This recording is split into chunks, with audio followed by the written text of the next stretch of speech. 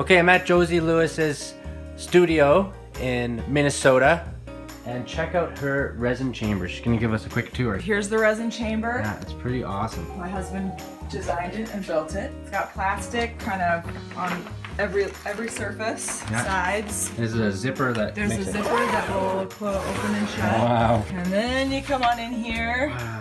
And here's the table where I'll put the pieces that I'm going to pour flat so I can pour onto them.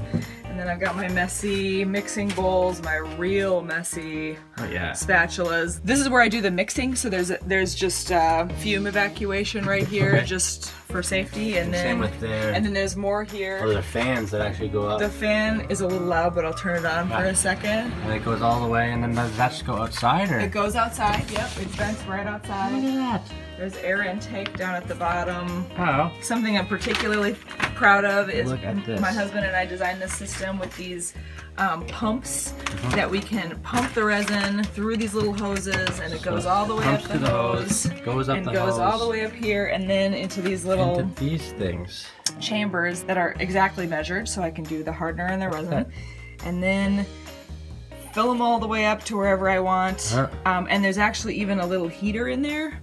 Thermometer here, so I can heat the resin up to, I usually get it up to about 90 degrees Fahrenheit, which is kind of my preferred mixing temperature. Wow. And then I can, you know, open the taps, run it into my mixing bowl. Wow. And then, you know, usually I stir it as it's pouring out because it pours out a little bit slowly. I can see exactly how much, so I don't have to like use a separate receptacle to like measure. I can just pour it straight into the bowl. All right.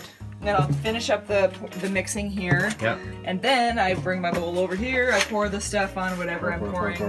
I have a heat gun because sometimes I work vertically, but I also use a torch for the flat stuff because it works really nice to get the bubbles out. I have gloves and I have a big apron because I tend to get resin on every available surface. We all do. Well, thanks for sharing that. This is the most elaborate resin chamber I've ever seen, and then no dust gets in here, no dogs allowed. Dust free. Cool. And then it also keeps everything contained. The chamber. The chamber. Thank you so much. Cool.